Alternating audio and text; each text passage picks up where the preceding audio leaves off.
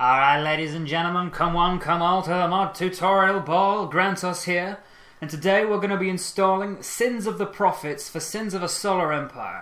Now, as always, ladies and gentlemen, everything we're going to download here today will be linked in the description. If you're completely new to modding Sins of a Solar Empire Rebellion, I do recommend you go ahead and watch the first tutorial video I've done on this game.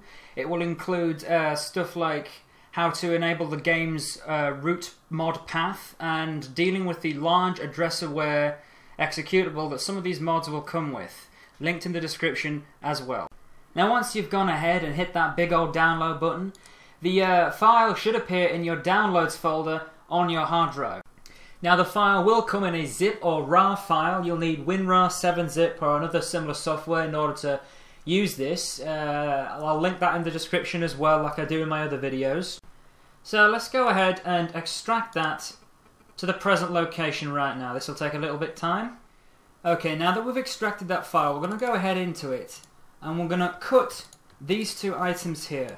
We're going to go into My Documents, My Games, Ironclad Games, Sins of the Solar Empire Rebellion, Mods Rebellion version 1.82, and we're going to go ahead and just paste into this file here. If it asks you to overwrite, go ahead and do that. It'll be overwriting another enabled mods.txt file already in the folder. Alright, now the mod is ready to play. We're going to go ahead and start that up. And as you can see here, ladies and gentlemen, Sins of the Prophets is activated, is running smoothly.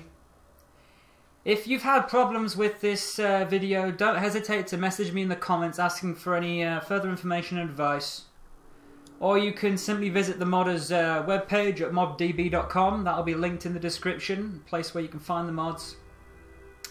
And stick around, ladies and gentlemen, because I'll be doing a month of Halo mods, starting with this and moving on. I'll also be doing an in-depth look at both the factions, the UNSC and the Covenant in this mod, which will be uploaded later today.